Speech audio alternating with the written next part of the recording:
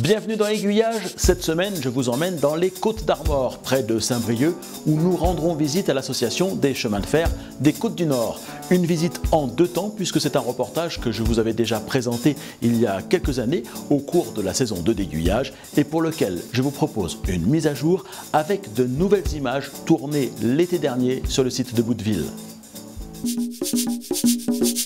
Nous sommes dans la baie de Saint-Brieux en 2008 dans un premier temps. Et c'est Norbert, l'un des membres de l'association, qui m'avait reçu à l'époque et présenté les lieux.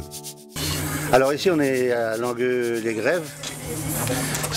On est sur un terrain communal qui nous est prêté par la mairie de Langueux. Ce petit train de voie de 40 que vous avez là, ce sont des matériels que nous avons récupérés à Paris, dans la région parisienne et de Nantes. Ce sont des voies maraîchères. Et les baladeuses ont été fabriquées ici. Le tramway vient d'être fait, lui, à neuf, puisqu'il ne fonctionnait plus. Il marche sur batterie. Et les autres, on bricole des moteurs que l'on monte dessus, quoi. Là, il y a un moteur de 2 chevaux sur le rouge. Sur le vert, c'est un moteur de pompe à eau. Et on est en train d'en faire un 3e avec un autre moteur de 2 chevaux. Ici, il n'y avait rien du tout. C'est une friche, c'était l'ancienne briqueterie et nous avons reposé tous ces rails là depuis qu'on est là, depuis ça fait faire une quinzaine d'années. Il y a combien de mètres de voie ici? À peu près, il y a de poser là, il y a à peu près 800 mètres quoi. Mais on ne sort pas du terrain pour l'instant.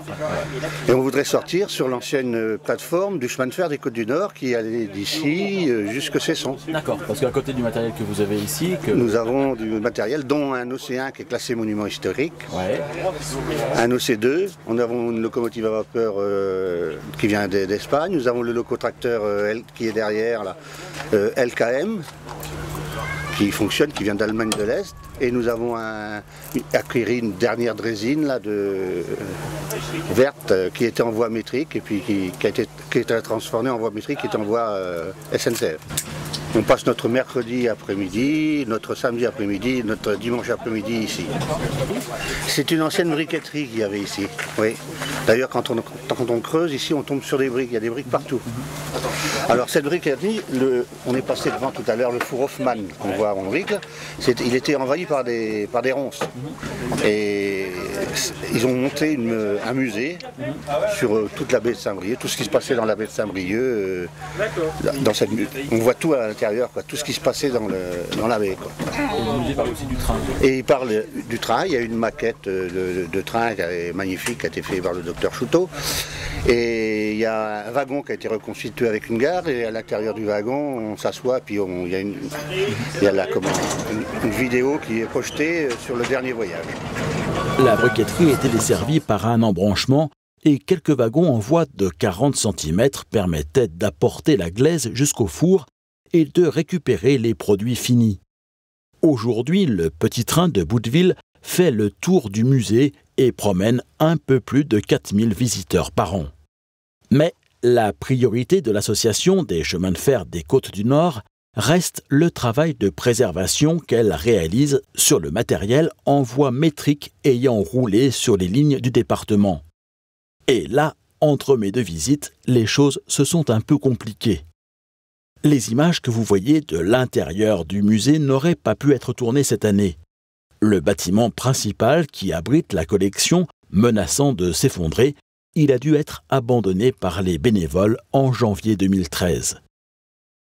Ce qui complique singulièrement les travaux de restauration en cours. À l'époque, nous avions pu accéder aux 2 autorails préservés. Un OC2 qui assurait des circulations régulières entre Paimpol et Carhaix, sur lequel il reste pas mal de travaux de restauration à réaliser, et un océan classé monument historique. Son moteur tourne et c'est peut-être là l'essentiel, mais il reste également beaucoup de travail pour le remettre en état de circulation. Un ancien wagon à grains a été transformé en voiture voyageur par les jeunes de l'association avec le concours des élèves du lycée Fraissinet de Saint-Brieux. Et puis, enfin, la drésine, ex-chemin de fer des Côtes-du-Nord, que l'on peut régulièrement voir circuler sur le site de l'association, notamment pour les journées du patrimoine ou en baie de Somme lors des différentes fêtes de la vapeur. C'était encore le cas en 2013 où on l'a vu évoluer entre deux circulations régulières dans les emprises de la gare du Crotoy. En attendant la remise en état de leur bâtiment principal ou sa reconstruction, des opérations rendues compliquées par le fait que le site de l'Angueux-les-Grèves est inscrit à l'intérieur d'un périmètre Natura 2000 qui vise à protéger l'environnement dans la baie de Saint-Brieux. Les bénévoles ont réussi à aménager un autre hangar ou poursuivre des travaux de restauration. Le rythme des opérations est nécessairement moins soutenu, mais bénéficie notamment à cet ancien wagon, abandonné en 1947, transformé en habitation puis squatté pendant une vingtaine d'années, qui, à partir de plans d'époque, est en train de revenir à la vie. En 2014, parmi les bénévoles fidèles, Norbert était toujours présent et actif. Mais c'est Nicole Lozac, la présidente des Chemins de Fer des Côtes-du-Nord, que j'ai rencontrée. Nous nous sommes installés à bord de voitures suisses dont l'association venait de faire l'acquisition, dans un but très précis, celui de faire aboutir un projet que Nicole porte à bout de bras depuis de nombreuses années déjà. Réussir à reposer quelques kilomètres de rails sur l'ancienne plateforme de la ligne Saint-Brieux-Montcontour qui passe juste à quelques mètres de là.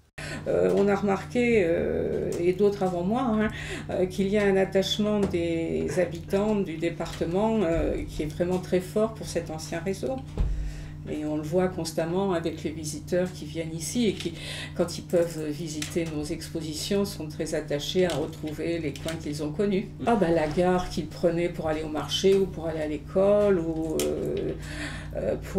pour les briochins de descendre à la plage, soit à Plérin, soit ailleurs, à Binic ou autre. De cet ancien réseau, l'un des plus importants chemins de fer secondaires de France, ayant compté jusqu'à 452 km de voies à son apogée, il ne resterait malheureusement plus grand-chose sans le travail inlassable de collecte de l'association des chemins de fer des Côtes-du-Nord. Il ne reste plus rien. Il reste des ouvrages d'art d'Arel de la Noé, bien sûr, quelques-uns encore, ceux qui n'ont pas été démolis, mais enfin il y en a encore beaucoup. C'est dommage que les plus beaux soient partis. Il reste quelques gares, mais très très peu.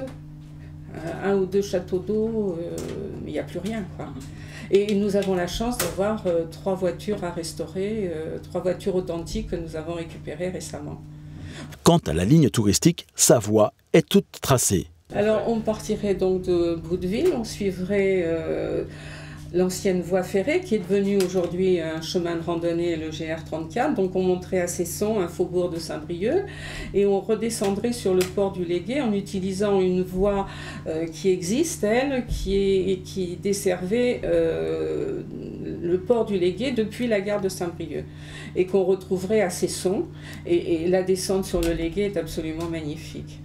Donc il y a beaucoup d'activités qui se sont développées, le port a été, cette partie de la ville a été entièrement rénovée, il y a beaucoup de projets et donc ça aurait un intérêt, disons, pour la découverte de ce paysage assez fabuleux. Sans compter que le parcours, qui représenterait 6,5 km, emprunterait 5 ouvrages d'art construits par Arel de la Noé, et que leur réutilisation par un train touristique les mettrait durablement à l'abri d'une possible destruction. Dans un premier temps, les voyageurs seraient transportés à bord de ces voitures suisses dont le chemin de fer des Côtes-du-Nord vient de faire l'acquisition. En attendant la fin de la remise en état des voitures originaires du réseau départemental dont la restauration est en cours. Pour ne rien vous cacher, le projet de repose de la voie peine à avancer, même si Nicole Lozac croit fermement, et avec raison, à l'impact touristique et économique d'un chemin de fer touristique sur son environnement. Les obstacles sont bien sûr financiers. L'heure est plutôt aux économies drastiques dans les collectivités locales concernées, mais aussi écologiques. Des défenseurs de l'environnement s'opposent à la remise en circulation d'un train touristique sur un site sensible, même si de nombreux exemples en France et ailleurs sont là pour prouver que faune, flore, oiseaux migrateurs, VTT et autres randonneurs peuvent parfaitement coexister avec une ligne de chemin de fer touristique. En attendant de voir ce projet se concrétiser, l'association des chemins de fer des Côtes-du-Nord reste particulièrement active sur le front de l'édition de livres et de DVD. Une de ses toutes dernières publications raconte l'épopée de l'arrivée du train en Bretagne et à Saint-Brieux en particulier et revient sur les ouvrages d'art construits par Harel Delanoë dans la région. Vous retrouverez ce DVD sur le site de l'association dont le lien s'inscrit en bas de cet écran. La semaine prochaine dans Aiguillages, le réseau de Raymond Julien, une maquette à l'échelle 0 que j'ai pu visiter l'été dernier après vous avoir présenté dans Aiguillages quelques images qui avaient été tournées par Raymond Julien lui-même. Aiguillages, c'est chaque semaine un nouveau reportage consacré au modélisme ou au tourisme ferroviaire. Pour être sûr de ne rater aucun des prochains épisodes, inscrivez-vous à sa newsletter, vous la trouverez sur le site www.aiguillages.eu. À noter que de nouveaux rendez-vous sont maintenant bien installés sur la chaîne, comme par exemple le clip du lundi. Pour vous permettre de patienter d'ici la semaine prochaine, voici quelques suggestions de vidéos à découvrir ou à redécouvrir.